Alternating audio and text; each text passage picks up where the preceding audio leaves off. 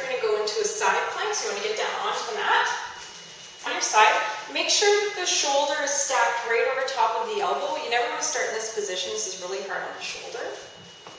Okay, we're going to lift the hips up, staying in a straight line from the knee all the way to the shoulder. You can put your arm either down by your side or reach it up towards the sky.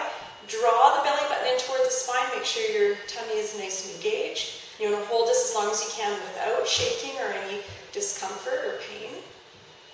From here, if that gets easy and you're ready to move on, then you can put the legs out.